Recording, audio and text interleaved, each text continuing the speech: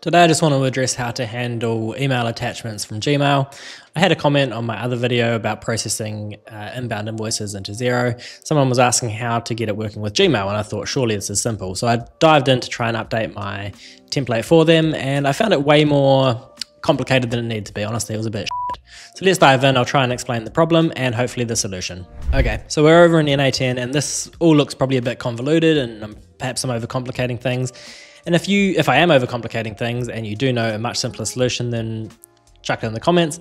Otherwise, let's dive in and hopefully I can demonstrate this issue to you. So I've just got an email over in my inbox, and hopefully I can pick that up here. So I'll show you here. I've got this email at the top, which contains an invoice and a receipt, and it also contains a little bit of HTML crap from my signature. So let's hope that that picks it up. It's certainly been what's getting picked up in my testing. So I'm going to test this workflow here and hopefully show you the problem.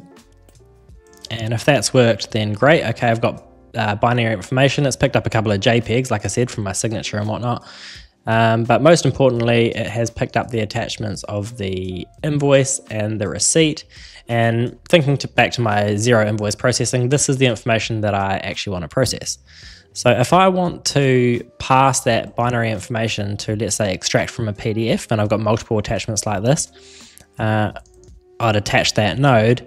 And by default, what comes in here is data. And of course, if I run that, it's not going to work because these attachments are not labeled data, so I get an error.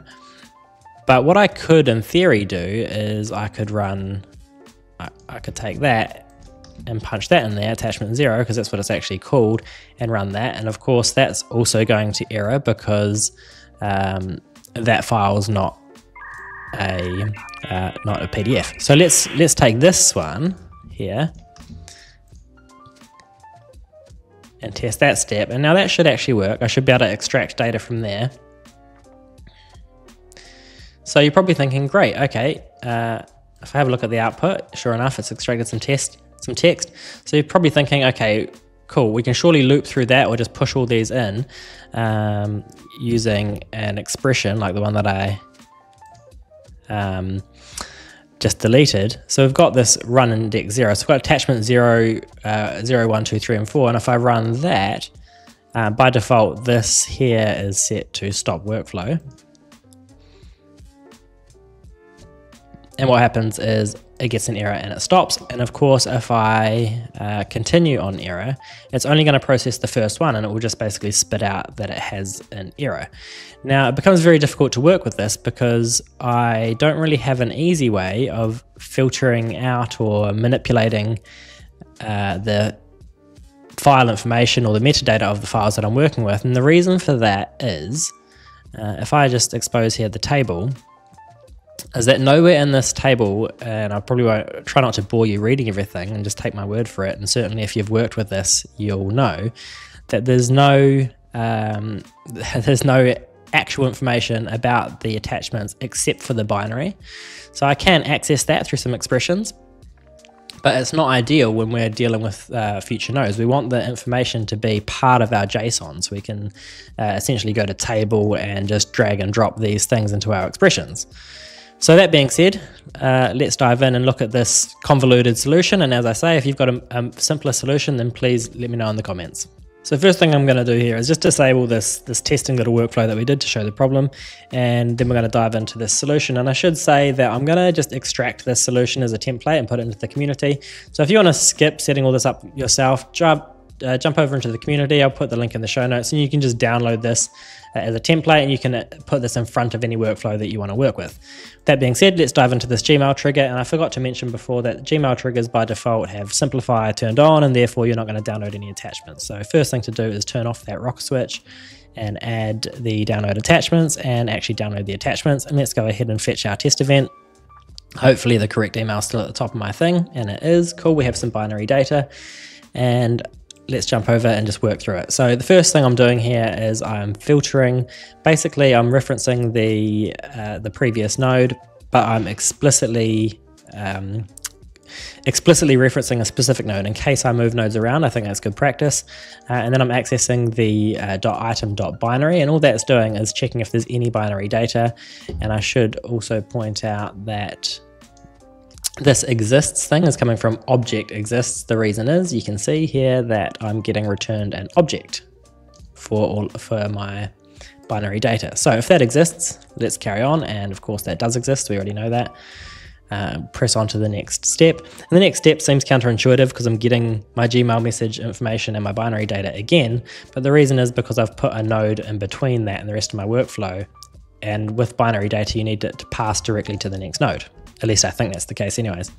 So what I'm doing here is just getting a message, and I'm just referencing the message ID that I had in the trigger. Okay, so I've got, again, specifically referencing a particular node, so the Gmail trigger, .item.json and .id, and you could just drag that in like that and it will create it for you. Okay, so we'll test that step and we'll get our binary data. Cool.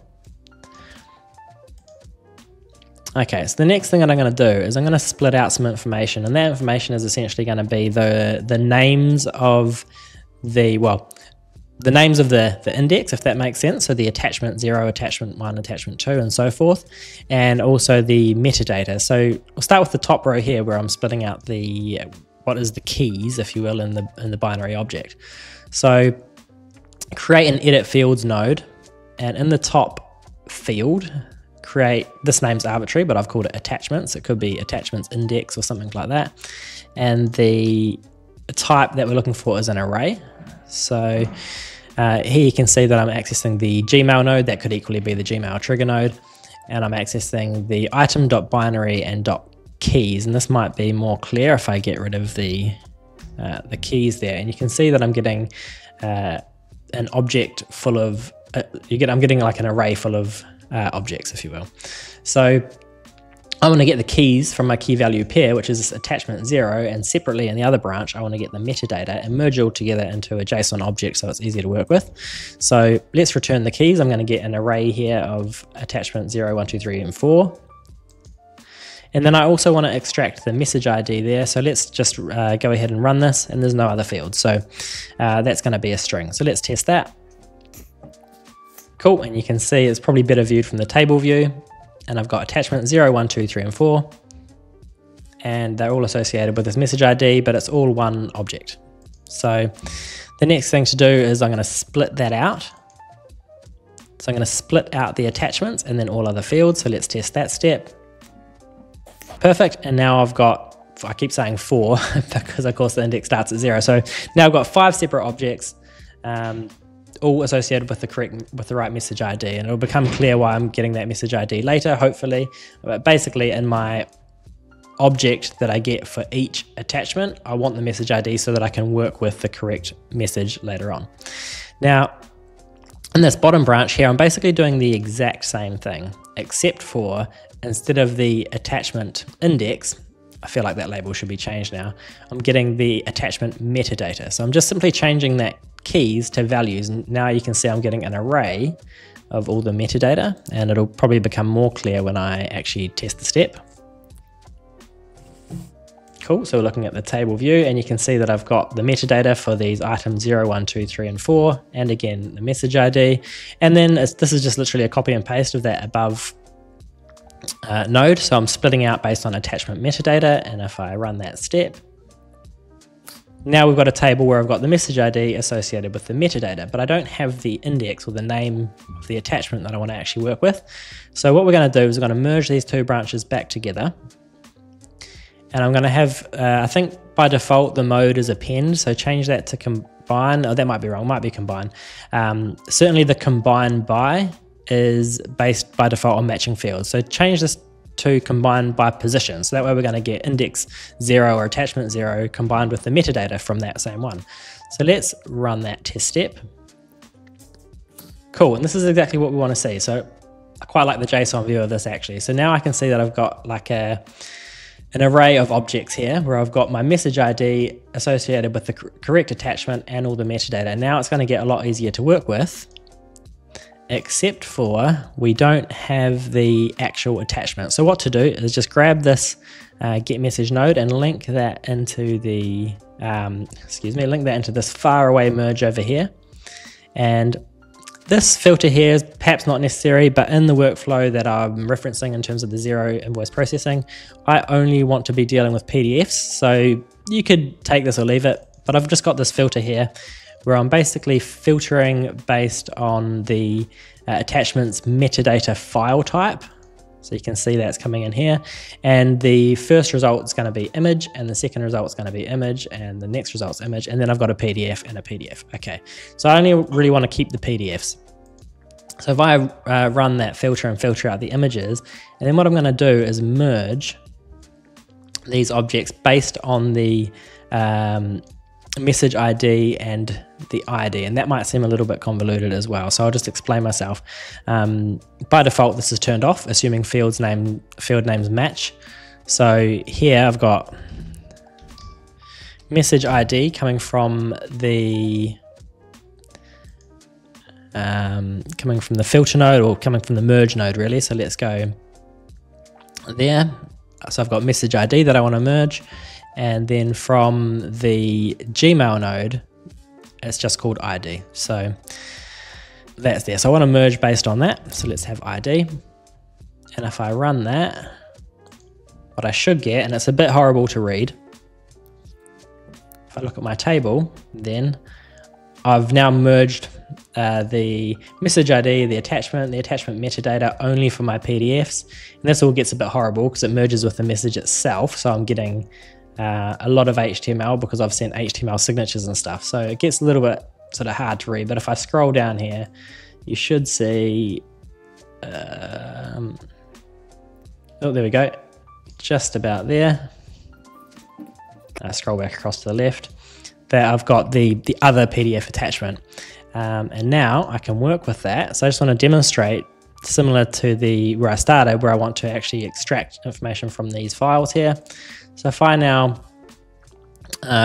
punch this in, so I want to extract from PDF, and I just want JSON.attachment, so you can see that that's now going to hit attachment 03 and hit test step.